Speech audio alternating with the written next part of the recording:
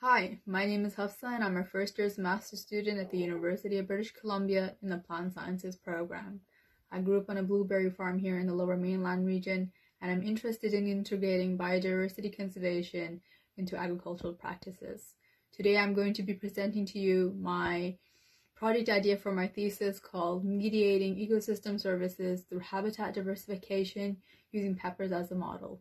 So the reason why we're using peppers as a model instead of a natural crop system is because they're mostly grown in greenhouses here in BC because of their high temperature requirement. So that's why they're a model for crops that have long growing seasons and high temperature requirements.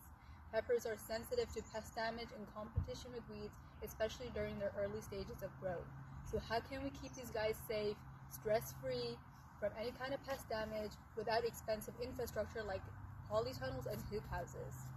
One way to achieve this is through habitat diversification.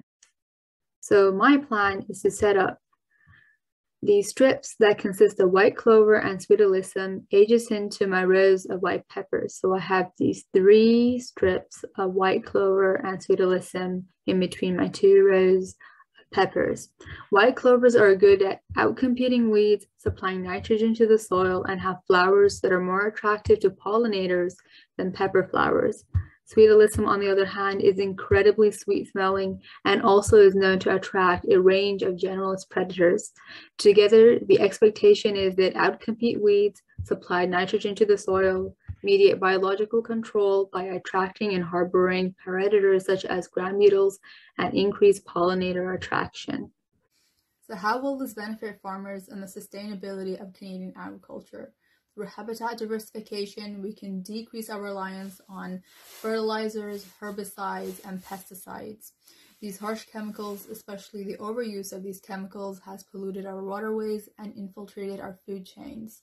A very recent study indicated that even very targeted application through coating the soybean seed with a specific kind of herbicide resulted in reduced predators populations. And this is because the herbivores, which are slugs, were feeding on these plants, which themselves weren't impacted by this herbicide. But when the ground beetles preyed on these slugs, their population, their abundance went down. So by implementing agricultural practices that serve to conserve biodiversity, we can help fight these problems by putting a specific kind of plants in place that will add nitrogen to the soil and mediate ecosystem services like biological control and pollinator attraction.